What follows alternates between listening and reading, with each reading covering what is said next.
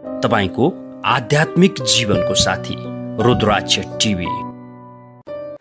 नमस्कार, रुद्राक्ष टिभी प्रेम शर्मा छु साथमा। र आजको विषयवस्तु यी 10 कारणले घर बिग्रन्छ, खेलाँची नगर्नुहोस्। घर बिग्रनलाई केही 10 कारणहरूको कुरा, कारणहरू त धेरै हुन्छन् तर पनि महत्त्वपूर्ण 10 कारणको कुरा गर्दैछु है।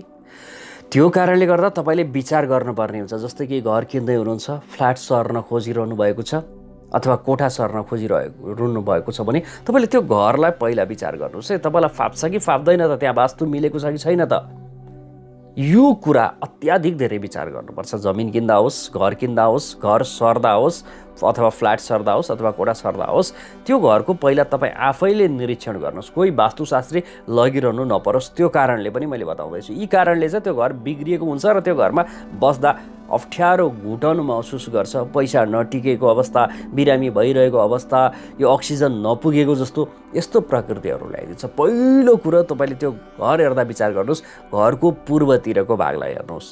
पूर्वतिर ठुलो घर छ अर्को, त्यो घरभन्दा ठुलो घर छ, अर्थात् त्यो घर 2 तले छ र पूर्वैतिर 5 तले घर छ भने त्यो घरमा नबस्नुहोस्। घर किन्दै हुनुहुन्छ अथवा फ्ल्याट सर्दै हुनुहुन्छ अथवा कोठा सर्दै हुनुहुन्छ, किनभने पूर्व भनेको सूर्यदेवको स्थान हो अनि सूर्य पूर्ण रूपले छेकिन्छ, बिहानको घाम आउन्न भने त्यो घरमा नबस्दा हुन्छ।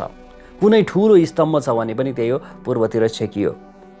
र पूर्वतिर पूर्ण रूपले सटाएर बनाएको घर छ, पूर्वतिर ट्याप्पै अर्को घर छ अथवा ठुलो पर्खाल छ, घरै छेकिन्छ, यस्तो हो भने सूर्यको प्रकाश नदेखिने अवस्था आयो, त्यो पनि बिहानीको सूर्यको प्रकाश।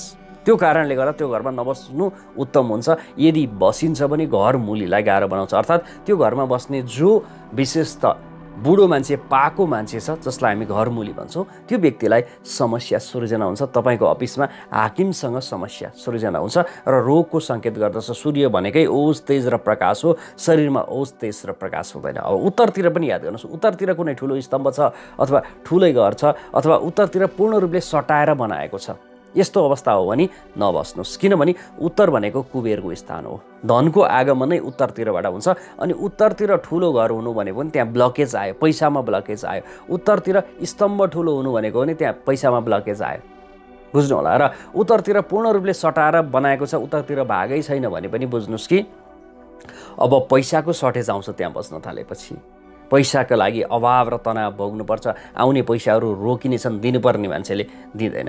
उत्तरलाई याद गर्नुभयो, पूर्वलाई याद गर्नुभयो, यति 2टा कुरा चाहिँ याद गर्नुपर्छ। त्यो घरमा घाम पूर्ण रूपले लाग्ने हुनुपर्छ, त्यो पनि पूर्वतिरको घाम भनेको एटलिस्ट 9 बजेसम्मको घाम अथवा 10 बजेसम्मको घाम चाहिँ आउने घर हुनु पर्यो। हावा मजाले पास हुने घर हुनु पर्यो है, अक्सिजनका लागि पूर्ण रूपमा हावा पास हुने हुनु पर्यो। एकदम च्यापिएको, यो गुम्सिएको घर उत्तम हुँदैन, चारैतिरबाट घेरिएको यस्तो घर उत्तम हुँदैन। यो विचार गर्नु होला है। उत्तर र पूर्वको कुरा गरे भने जमिनसम्म भएकै राम्रो हो, होइन जमिनसम्म छैन भने पनि उत्तर अथवा पूर्वतिर थोरै थोरै भिरालो भएको राम्रो हो। दक्षिण र पश्चिम चाहिँ अलि हाइट भएको र उत्तर र पूर्व चाहिँ थोरै थोरै भिरालो भएको पनि राम्रो हुन्छ। किनभने पृथ्वी पनि उत्तर र पूर्वतिर थोरै थोरै भिरालो छ अनि पृथ्वीको ब्यालेन्समा आउँछ त्यो जमिन, जसले गर्दा तपाईँलाई प्रतिफल राम्रो दिन्छ जग्गा किन्दा अथवा त्यो घरको जग्गा हेर्दा। विशेष यी कुराहरू याद गर्नुपर्ने हुन्छ मित्र। र उत्तर पूर्वमा विशेष त अब यो पानी कतातिर होस् त्यो घरको भन्दा कि पूर्वतिर होस् कि उत्तरतिरै होस्, पानीको रिजर्भ ट्याङ्कीहरू, रोयल पम्पहरू अथवा इनारहरू, यस्तो चिजहरू त्यो एरियामा होस्। बुझ्नु, उत्तर भनेको पानीकै स्थान हो, पूर्व हुँदा पनि उत्तम हुन्छ, अथवा ईशान्यमा हुँदा त अत्याधिक उत्तम हुने भइहाल्यो। यो कुरा विशेष ख्याल राख्नुपर्ने हुन्छ मित्र। र झ्यालढोकाको कुरा गर्नुपर्दा दक्षिणतिर कम झ्यालढोकाहरू हुन्, पश्चिमतिर पनि कम झ्यालढोकाहरू हुन् र बढी मात्रामा झ्यालढोकाहरू उत्तर र पूर्वतिर हुन्। किनभने उत्तर कुबेरको स्थान धनका लागि र पूर्व सूर्यदेवको स्थान। त्यो कारणले गर्दा पनि पूर्व र उत्तरतिर बढी झ्यालढोकाहरू भएको र दक्षिण र पश्चिममा कम झ्यालढोकाहरू भएको घर होस्।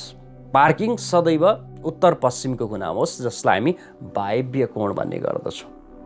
र टोयलेटको कुरा गर्नुपर्दा, शौचालयको कुरा गर्नुपर्दा, शौचालय घरमा कहिले पनि पूर्वतिर नहोस् र उत्तरतिर पनि नहोस्। शौचालयको कुरा, यो कुरा विचार गर्नुपर्छ है। यतातिर टोयलेट छ अनि त्यो घरमा तपाईँ बसिरहनु भएको छ, समस्याले ग्रस्त बनाउँछ। अब मूल ढोकाको सन्दर्भको कुरा गर्नुपर्दा मूल ढोका अरू ढोकाभन्दा ठुलो होस्, पसाङ्गिएको नहोस्। पसाङ्गिएको भनेको बाहिरतिर बढी ढल्किएको अथवा भित्रतिर ढल्किएको अनि मक्किसकेका ढोकाहरू अनि च्यार च्यार बज्ने ढोकाहरू नहोस्।